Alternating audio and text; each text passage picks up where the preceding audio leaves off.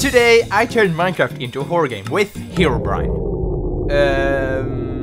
I also added way too many mods to add to the spook factor. Will I be able to survive or will I die trying? But to understand what I've been through, we need to start at day 1.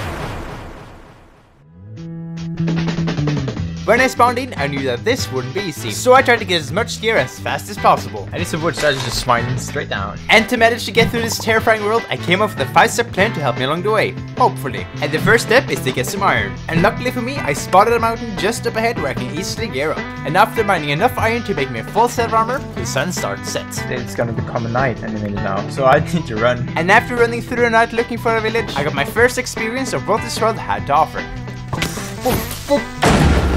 What the f- I should just see boots. And out of the darkness came a new entity.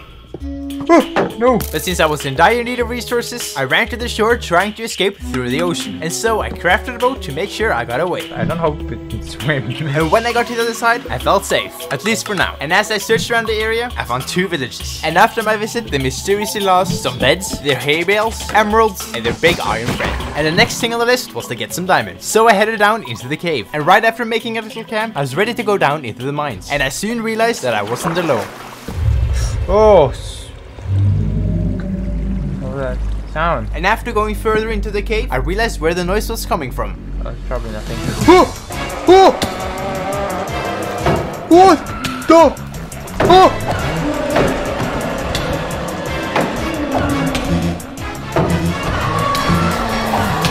Well, that didn't work. Anyway, I grabbed my gear and headed deeper into the cave. I'm gonna kill that one day, but today is not the day. And moments later, I stumbled across a huge cave. Whoa! And this was the perfect place to look for some diamonds. But there was only a slight problem. Yeah, I'm really not good at this. And the second I got back, I found 4 diamonds. But one of them wanted to go for a swim. No! I should have closed the water stream. And after collecting the 3 diamonds, the first step was finally completed. And so it felt natural to start on the second step. That is, to build a home. But to do that, I needed to head out of the cave. But yet again, something else got in the way. You escaped this time. What the? Wait, what is that?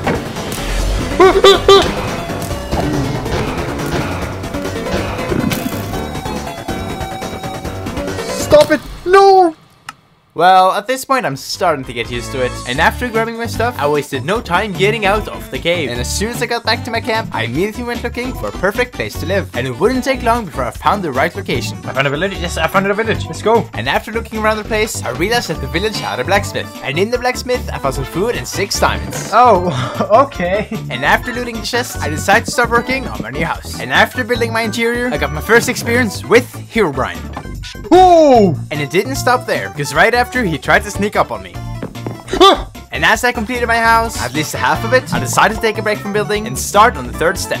Building a shrine. And to do this, I needed to gather 2 blocks of netherrack, a pair of gold blocks, and some flint and steel. And to get the netherrack, I needed to head to the nether. And so I went down into a nearby cave to look for some lava. But on the way down, a huge group of mobs appeared from the shadows. Okay, so this usually wouldn't be a problem, but since my shield was very low in durability, a single hit from anything would break it. And break it did. But the only problem was that I didn't know that the shield broke. And with that in mind, the next thing I did was head deeper into the cave. And after going further down, I heard some strange noises coming from the distance.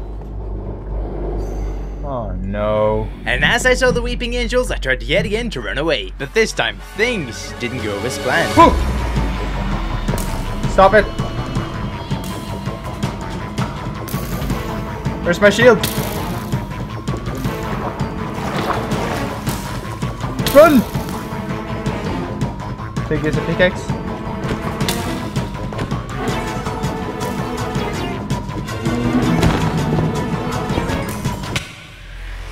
Okay, so it turns out that if the weeping angel hits you, you will get teleported to a random place in a random dimension. And luckily for me, I ended up right next to my village. And right after I got back to my home, I headed yet again down into the mines. And this time around, I finally found what I came here for. Lava.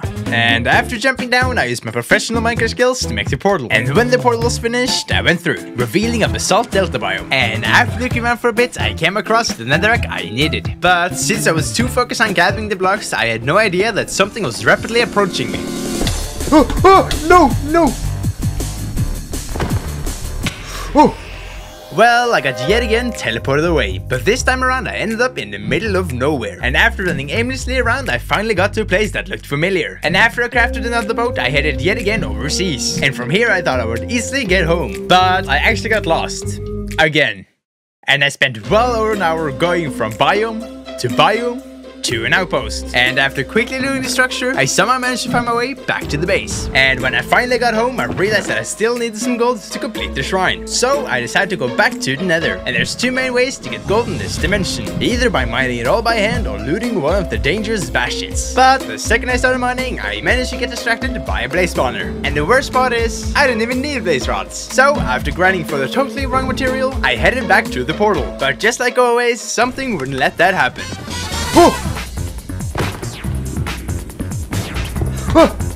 Stop it, Herobrine.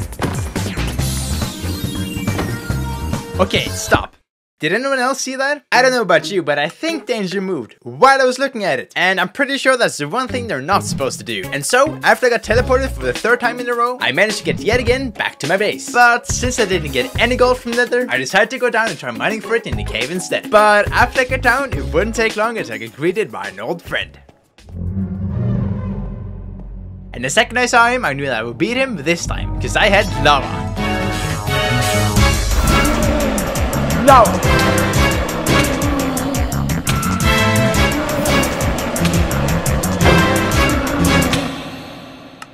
Okay, so maybe the lava didn't work. And the second I got back to my stuff that was way too close to lava, I started gathering the gold I needed. But you might be wondering, why am I going through all this effort just to build a shrine? To put it simply, building the shrine summons Herobrine and permanently removes him from your game, so it can avoid settings like this. And after getting just enough gold for the shrine, I headed back up to the surface, ready to face Herobrine one last time.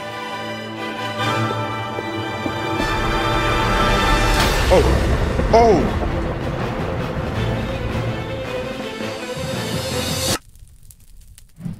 Well, that was easy. And after finally removing Herobrine from my world, I decided to continue working on my house. Cause at the moment it's not the greatest. So after I got the resources I needed, I could finally build a highly needed roof for my home. And with the roof completed, I still felt like something was missing. So to fix that, I added a second floor. And when the floor was done, I could finally say that my house was finished. And with that out of the way, I could move on to the next step, getting some diamond gear. But to do that, I needed to head back into the cave. And after looking far and wide for some diamonds, this happened.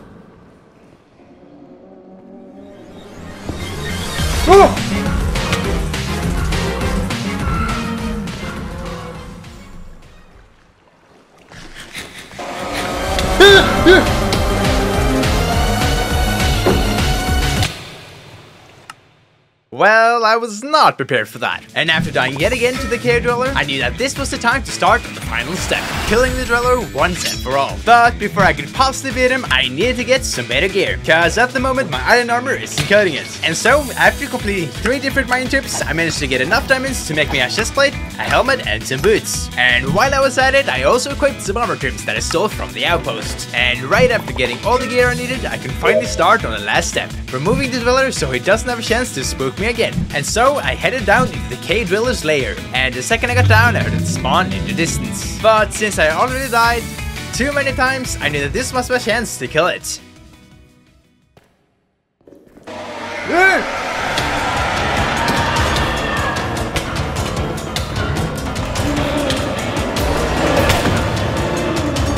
Yeah, I am, kind of.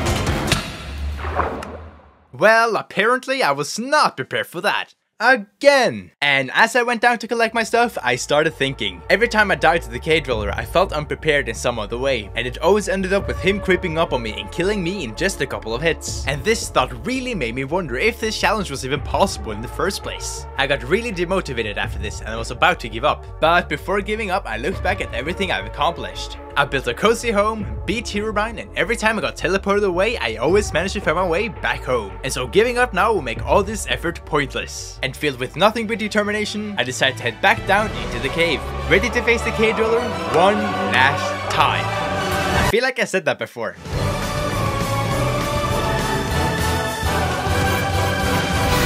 Oh, here you are.